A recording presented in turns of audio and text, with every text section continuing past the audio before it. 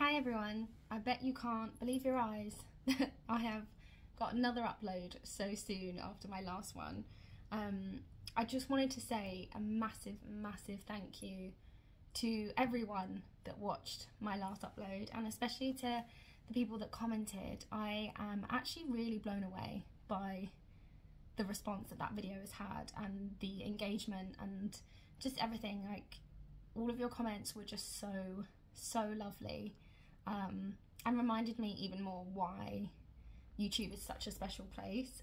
I was really hopeful that some people would watch that last upload, but equally I didn't expect it. So it was such a lovely surprise to see so many of you not only remembered me and remembered the channel, but that you were so happy to see an upload after all this time. So I just want to say a massive thank you to you guys, because honestly that meant so much for me. And I wanted to just film another video as soon as I could, just to get another one out for you. So I thought that I would film this makeup look today. It's very similar to what I did in that last video, actually.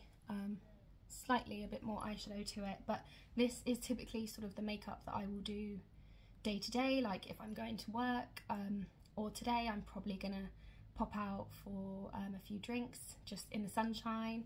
But yeah, it's kind of like semi glam, but nothing too like crazy. But yeah, I just wanted to say in the intro my big thank you first before we got into the tutorial, because yeah, it just meant so much to me to hear that you guys were happy to have me back and happy to see more videos from me. So this is a bit of a simple one, but I hope that you enjoy it anyway, and I'll let you get into seeing how I did it. So we've actually got some sun today, which is nice. So I'm going to prime my skin with the same primer that I used in my last video. It's a Carpe primer. I originally bought this when I was going to go travelling to Vietnam, because I knew it's going to be really hot. And this is a good one for like if you're going to get a little bit oily or anything. So as the sun's out today, I figured this would actually probably be quite a good one to use. Sorry if my lighting is really bad for this. I've just set up right by my window, but the sun's kind of like half shining in, so hopefully it's going to be okay, and you'll be able to see what I'm actually doing. But this is going to be a really basic makeup look anyway. This is basically like, I guess, kind of like my everyday makeup, but maybe like slightly more elevated. I might do a little something just to make the eyes pop or something, but it'll be quite natural. I'm going to use a little bit of lip balm as well. This is an Aurelia lip balm. I got this for Christmas from my mum, and it's actually really nice, very hydrating.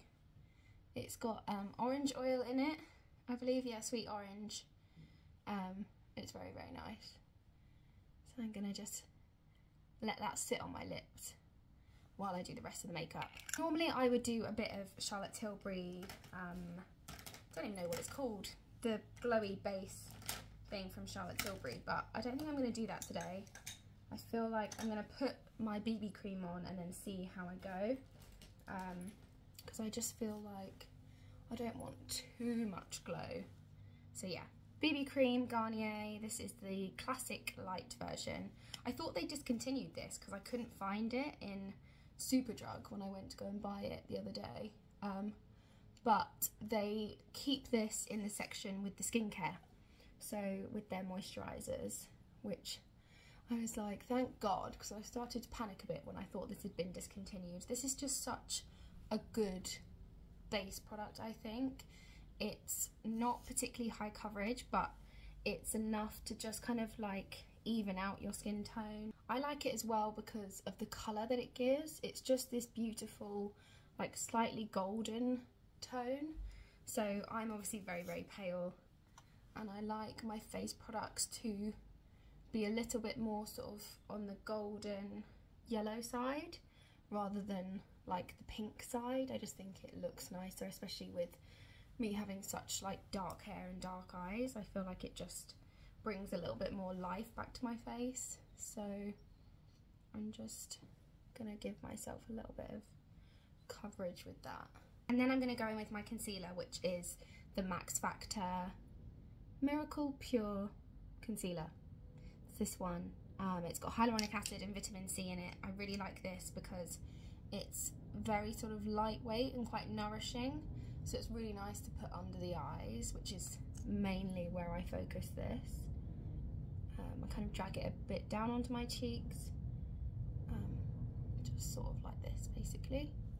And then I will also put a little bit kind of up on this area, sort of drag it down my nose. This is in the shade 2, by the way. And then I'll just use my same foundation brush and literally just stamp this onto my skin. I'm using a very, very light touch, and I'm just stippling it on, letting it blend in itself. And once I've mostly blended that in, just by stippling, I'll then go in with my ring finger under my eye, just really, really gently, and help sort of blend that in with the warmth of my finger, because I do get some creasing under my eye. Okay, and while that's freshly blended, I'm then going to take a little bit of my powder. This is the Rodial glass powder. I really, really like this. This is amazing for like just blurring the skin, blurring out your pores. So I'm going to take a fluffy brush, but quite a small one, and I've loved this very well. Load up onto the brush, and then I'm just going to pat under my eye and sort of down onto my cheek here. It's beautiful. Gives a really, really flawless, like airbrushed effect. So I like to concentrate that under my eye, on the front of my cheeks here, and then I will take a little bit just around sort of like the centre of my face, but really hardly any, just sort of swirling the brush in and then setting sort of this front line of my face, I guess. And then I will just drag a little bit of it onto my eyelids as well. I have such hooded eyes, they're such a nightmare. They really, really have got so much worse as I've gotten older as well. So I get a lot of creasing on my eyes now. But I found that if I try and sort of set the eye as much as I can, it helps. I still get really bad creasing, but there's not much I can do unless I want to have a surgery to remove the hoodedness, which at the moment I don't really want to do. So, right, that is sort of that main part of the base, and then I'm gonna go in with my contour, which is the e.l.f. Halo Glow contour. I got this in, I think, the darkest colour that they do, Tan Deep Bronze Intense, it says on the back.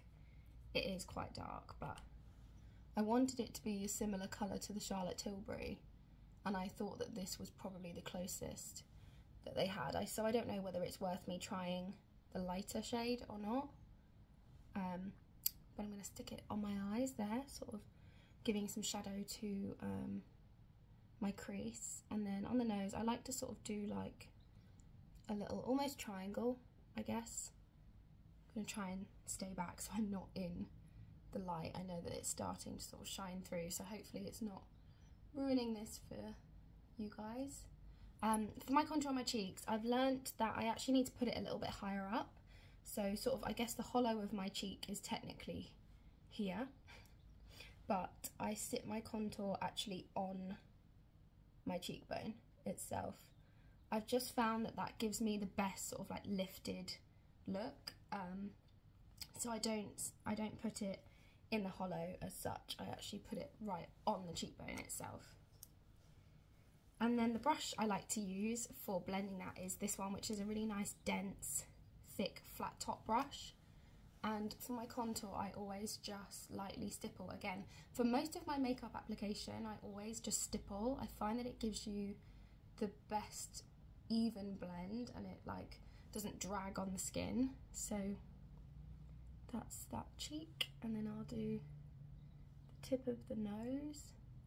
I have quite a large tip, so I like to try and contour that to make it look a little bit smaller. And then I'll do this side again. I'm not like pressing super hard, I just keep going in, keep stamping it out, and it just naturally will blend. Just put a little bit just on the bridge of my nose. I found that that's the nicest way to sort of make you look a bit sun-kissed, so that's what I like to do. And then I'm just sort of dragging this part of the contour out towards my temples, I guess. I just want my face to look really nice and lifted and sort of open, so that's why I do that. It feels so funny to me to be doing a tutorial again. I'd love to know when the last one of these was that I did. I feel like it must be like 8 years ago or something crazy, so it feels really weird, but it's nice to be doing something like this again. And hopefully this isn't too boring and straightforward for you all. Right, let's see. So I guess the next thing I would probably do is eyebrows. My eyebrows are very small and I can't really do much with them, but I do use the Got to Be glued stick. I managed to find this in, I think it was the Pound shop. I wasn't able to ever find it in like my local Boots or Superdrug, but I did find it in there, and I quite like this for my brows because it helps sort of give them a little bit more shape and structure. So I just brush them up basically. My eyebrows are quite thin, so I like to make them look a little bit more full if I can. For my eyes, I will typically chop and change between two different eyeliners. I like to do quite like a smudge sort of lived in look, but I will swap between either a brown or a black depending on what I'm doing. Usually if it's in, like going out nighttime makeup, I'll do the black. So for today I'm going to do the brown. So I have a brown pencil here. This is MAC Teddy, which is a really nice dark brown, but it's got a little bit of like gold bronzy sort of shimmer to it. So I'll typically just draw like quite a messy line on the very sort of outer corner of my eye here, and I only take it to halfway in. So I found that that is the best way to work on my eye shape. My eye shape is quite small and quite close together, so I don't like putting eyeliner too far in because it just overwhelms my eye basically. But then I will take a little domed brush like this and just blend that out. This will be really, really messy, and I like to sort of drag it out quite far, just to sort of extend the eye shape. I just bring it straight out. Don't angle it upwards or anything, I just drag it straight out. And then once that's roughly blended out, I will go in with Urban Decay Naked Petite Heat, and this is just to use this colour here, which I don't think you'll be able to see too well, but it's basically just a very, very neutral beigey brown. It's a perfect neutral crease colour for me. I found that it just works really, really well to add a little bit of depth. I kind of need to do this every time I do an eye look because, as I say, my eyes are hooded, so if I don't sort of put in like almost like a faux crease, then my eyes can look quite flat and lack a bit of definition. So even just putting a subtle little bit of warmth through this outer part of my eye, it just helps bring a bit more shape back to them. You notice as well, like most of the time I do my eyeshadow, I have my eyes open, which is a really great trick if you do have hooded eyes like me, because you can see where the placement is going to be. Because obviously most of the time, if you have a hooded eye, you lose a lot of your eyelid space once you actually open your eye. So if you put eyeshadow all on your eyelid, when you eventually do open them and you have the hood hanging down, you then won't see any of the eyeshadow that you've applied. So I very much work with my eyes open, and then I can see sort of how it's all sitting. I'm filming this on my phone as well, I probably need to get a camera or something, but at the moment my laptop is broken. It does not charge and it does not turn on. So I'm very out of the process of like filming, editing, uploading. So the last video I did, I filmed on my phone and then edited it on my phone and uploaded it straight from there. So I'm sorry if the quality of this is really poor and like little things like I can't zoom in any further than this, so I don't know if this is like a bit pointless for a tutorial, but this is quite a basic tutorial anyway, so I feel like it's probably fine. But I can look into other means of filming eventually. Okay, then I think what I'm going to do is I'm going to take, I've got a little duo here, which I've had forever. It's actually an Avon duo, but this is the colour that I'm going to use, which is a very like burgundy maroon kind of colour. This is really, really pretty on my eye colour. So I tend to take this on a flat brush and then pack this onto basically where I put that brown eyeliner before, and sort of drag it out a bit as well. So follow that exact pattern that I did before. I'm just putting it on the outer corner, sort of halfway in, and then slightly dragging it out. And then once the brush is mostly free of product, I've just wiped sort of the remaining product on my hand, but you can see there's nothing really there. I'll go back in and sort of start blending it upwards slightly, just so it doesn't have a harsh line basically. And then that sort of helps blend that all through. And then I'll do the same on this side. Again, not picking up any more product on the brush, just sort of blending the edge. So I'm going to use some of the Charlotte Tilbury blush. I thought this had a name, but I can't seem to see it on the packaging. It just says High Blush Beauty Light Wand, and it's quite like a peachy pink colour. So I like to dot some of this on the very sort of back high points of my cheek, right up here, and then I do the same on the other side. I'm just using the edge of the wand because it's already got some leftover product on there, and then I also do a little bit on the bridge of my nose just here. And then I will take a blush brush, and again I'm back to that stippling motion. Just lightly blend that in. This blends in so beautifully, it's so easy. It's a really nice base blush though, because it's so glowy. Hopefully that'll pick up on camera. But it's a very subtle peachy pink colour. And then on top I set it with Ilamasqua Beyond Powder. I don't know, I'll have to look up and see if I can find the name of this because I think it's rubbed off. But it's a very shimmery, peachy blush colour.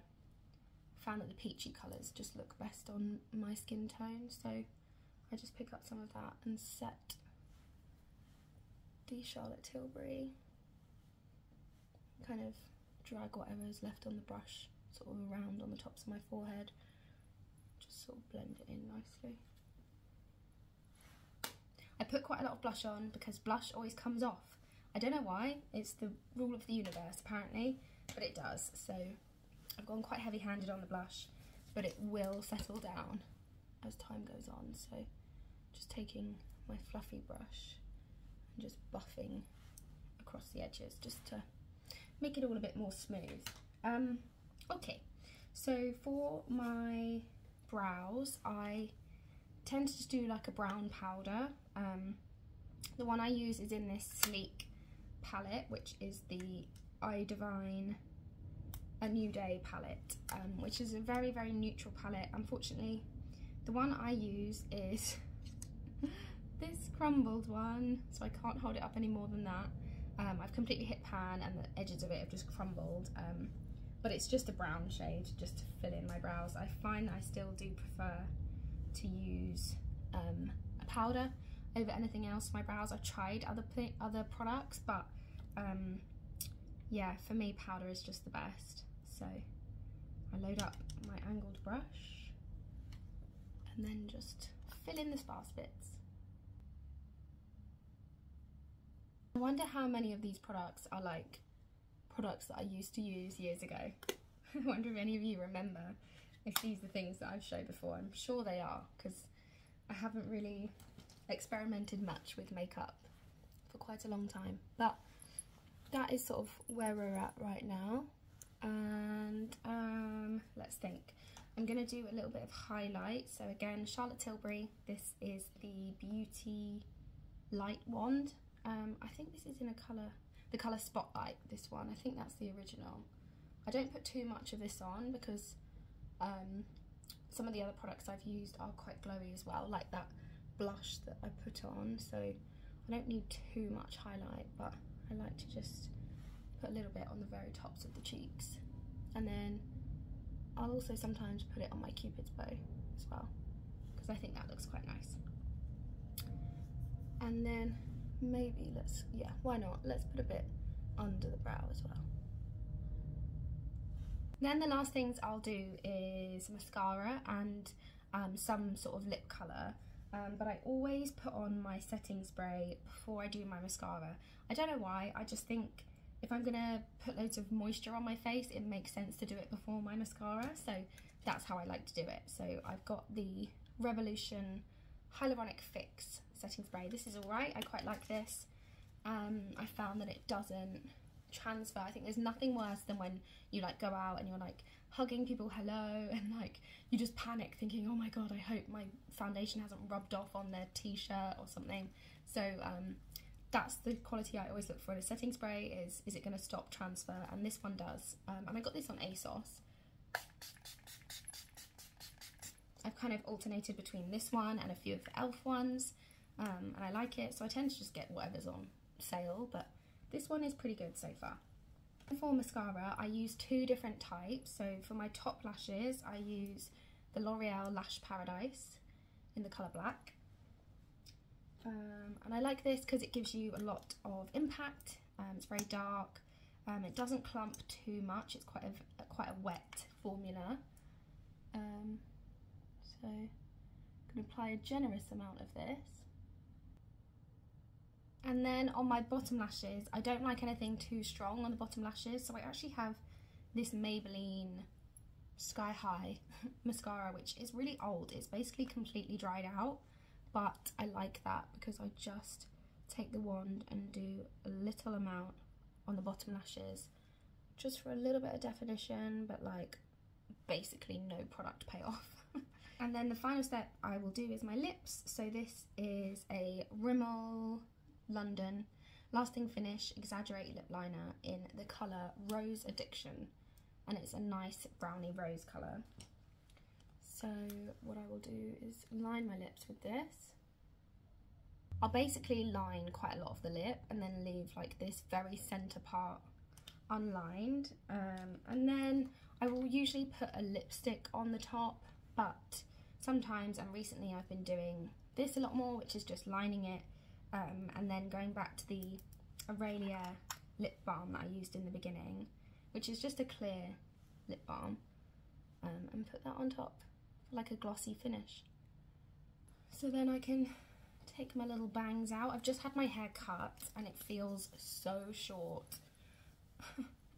It needed it. It was really unhealthy, and I like the shape that I've got into it. I kind of asked for that like 90s long layers, 90s like curtain bangs situation, which I think they did a really nice job of the cut, but yeah, it just feels so short because my hair was so long before this, and now it's like, it feels really short, but it feels healthy, so that's the main thing. I'm going to put like some texturizing spray or something in it before I go out, and then hopefully it will just look quite like lived in and messy, and yeah, that's the vibe anyway. But this is kind of like my day-to-day makeup. This is very similar makeup to what I would wear to work, or if like today I'm just popping out and going out. It's not like super glamorous makeup, but it's just enough that you feel sort of put together.